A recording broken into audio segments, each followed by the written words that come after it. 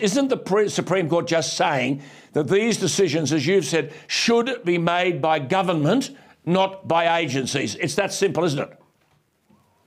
Absolutely. Congress needs to step up. And that's with every decision that they have been avoiding for a long time. They've passed it off to the courts and then stomped their feet when they thought the courts didn't get it right. They're passing it off to these agencies. Congress needs to step up and do its job.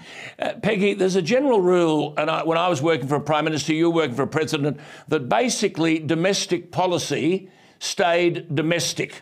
Now, in Madrid, President Biden has slammed the Supreme Court of America, bringing relations, of course, between the federal government and the nation's highest court to the lowest point. But he said the one thing that's been destabilising is the outrageous behaviour of the Supreme Court of the United States in overruling not only Roe v. Wade, but essentially challenging the right to privacy.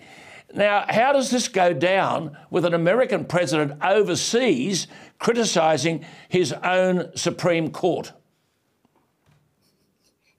Well, he would be all in favor of the Supreme Court if the Supreme Court was ruling in the ways that he wanted. But because the Supreme Court is looking at the Constitution and doing what they've been called to do, and he's getting heat from his party, he, of course, is going to turn around and call them out. We should all be in favor of a fair and just Supreme Court that is abiding by the Constitution as it was written. And this is a very constitutionalist court now. It's not an activist court. And so Joe Biden is not in favor of that because he's getting heat from the far left who are telling him that he's not doing enough to control this court. But he shouldn't control the court. That's why we have a division of powers and separation of government. Brilliant. Brilliant.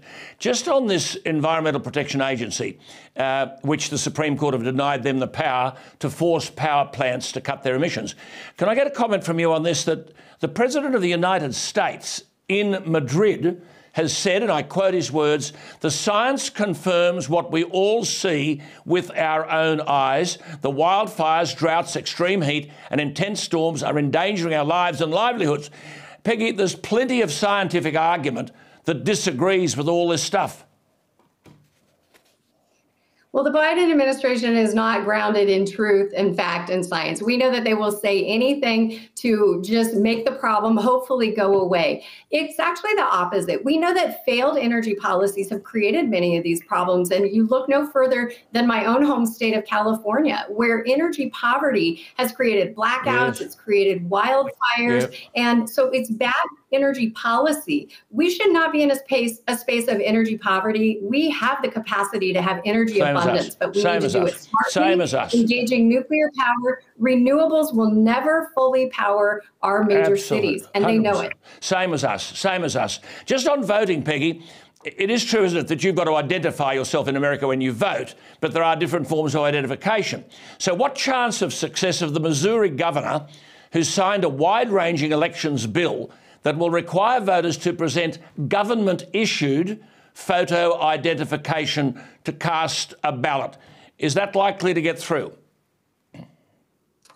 Well, we will see, and it probably will go through in Missouri, but it's interesting because the Biden administration is very much opposed to the thoughts of the American people on this.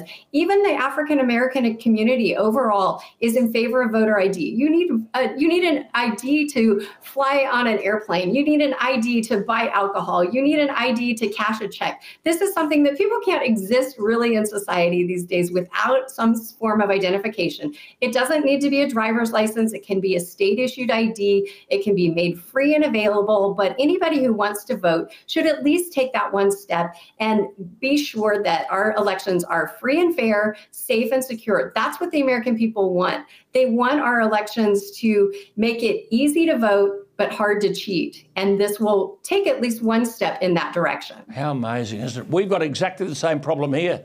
The left are opposed to ID of any kind when they vote. And as you say, make it easier to vote and harder to cheat.